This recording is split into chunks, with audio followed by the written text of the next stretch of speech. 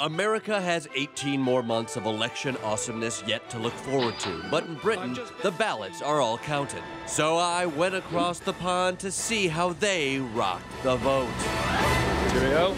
Democracy in the UK. Jordan Klepper reports on the road to the... Wait, that's where the Prime Minister lives?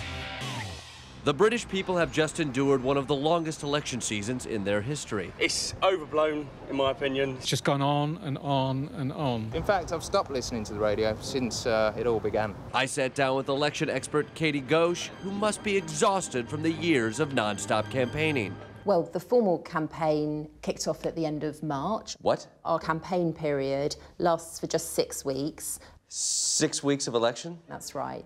How do you spend $5 billion in 6 weeks? Well, nobody would ever be allowed to spend $5 billion. I think that British people would be horrified by the sheer sums and the length of time over which money is spent on elections in America. Horrified means good here, right? Like, it's sick, it's terrible, like it's dope. No, that's bad. We have quite strict regulations on spending here. Each party will have a total spending limit of around £30 million. Per week? For the formal campaign period. Seriously? That's only like $50 million, or about 1/50th the amount a single American candidate might spend. How on earth do you run a campaign with bull money? Liberal Democrat parliamentary candidate Maajid Nawaz. We're looking for votes, not money. So what we do is, through years and years of campaigning, Say again? we're looking for votes, not money. Listen, my total campaign, I'm raising £5,000. And £5,000 goes just as far as you'd expect. I'm Robin, I'm Maajid's campaign organizer. You're the campaign organizer? Yeah. You mean your dad's the campaign organizer? No, I am. You're running a campaign? Yeah, well, with the help of the local party, yeah. Do you mind if I ask how old you are? I'm 23. You're 23. But I'm a candidate myself as well, for adjacent seats. You're a candidate for a mustache in the next 4 years. And my contact details are on the back. This lack of resources was heartbreaking. Whoa, whoa, whoa, whoa, whoa, whoa, not a keeper. Money's tight. Thank you. Luckily, in America, we have a little thing called freedom. Thanks to the Supreme Court's ruling on Citizens United, money is considered speech and is free to express itself using thought-provoking political advertising like these actual ads. I'm gonna use my Glock to blow your balls off.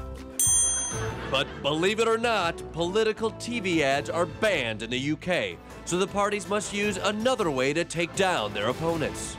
Billboards are allowed in the UK, so that's really where you're going to see the negative ads. Let me get this straight. They're going to attack their political foes in the same medium you'd use to advertise share at the Hilton? The one that's really caught people's attention this time round was one portraying the leader of the Labour Party, Ed Miliband, in the pocket of Alex Salmond, who's the leader of a smaller party, the Scottish National Party. And? It's showing one politician in the pocket of another. What's negative about that? And they felt that that was a really negative thing to do. So no one's sucking off Hitler in this situation? Well, I think what people you basically had a prime minister who did that, am I right? Neville Chamberlain slam. We would never have anything of that kind of nature. I think our... God, it's like these people didn't even hear me. Damn it! In fact, no one was listening.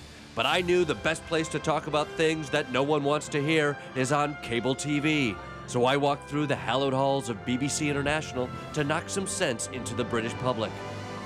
What are you making of it all? I gotta tell you, you guys are messing it all up. You need some American-style politics in your British-style, whatever you call it. So what would you inject to improve what we've got? Dollar bills, y'all. Or I think you call them pounds or coins. You need money. Right, but what about the fact that there is a possibility that Ed Miliband, the leader of the opposition... What? They didn't want to yell or fight or make it interesting at all. The BBC. I was going to get this message out using the biggest, most extravagant platform legally allowed in Britain. We shall overcome. We being the money. You guys considered letting money speak in your election? Huh? It's an important thing to pay attention to. Let money talk. I'll fight you, one. Thank you. Change was a-coming.